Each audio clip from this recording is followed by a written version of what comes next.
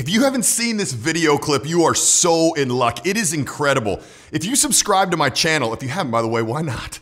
I do a ton of videos about Trump. Although a lot of people think I'm some big Trump supporter and that's why I do the videos, that's not the case. I do the videos because he has a very strong social skill set and a very strong frame, and we can learn from him whether we're a supporter of his policies and politics or not.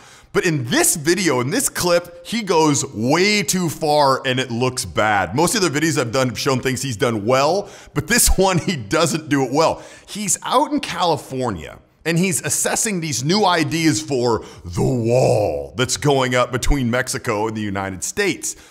And I'm just gonna let you watch what he says right here, and then we'll break down exactly what he does and what he could do better. So next time you're trying to accomplish something similar to what he is, you're trying to make a point, you can do it in the most effective way and not fall the fool like he did in this instance. Migrants. But getting over the top is easy. These are like professional mountain climbers. They're incredible climbers. They can't climb some of these walls. These are like professional mountain climbers.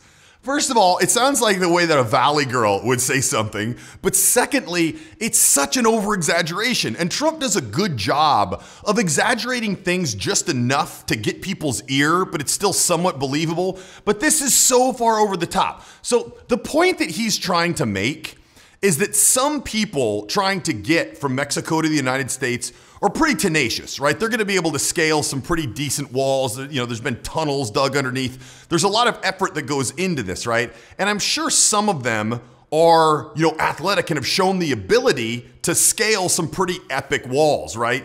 But what he says infers that every one of them, like it's almost some sort of a race or a gene.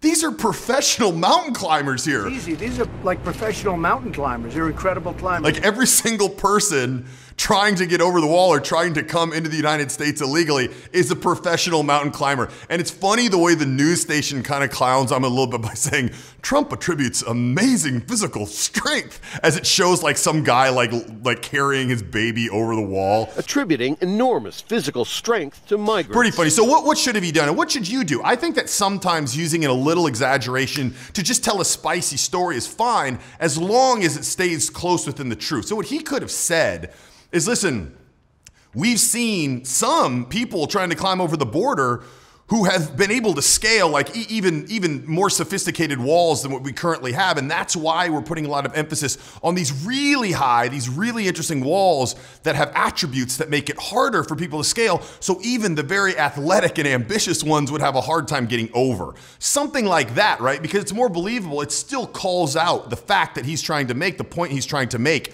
that we can't just put up something small because some people are gonna be able to get over it without sounding stupid by saying these people are like professional mountain climbers. Like a mountain climber? It's just poorly put. So in this video, I wanted to point that out. Trump isn't always right. Sometimes when you toe the line by being engaging socially, sometimes you go a little bit too far and you say something that's so far over the edge that people are gonna be like, dude, really? Come on, that actually takes away from credibility.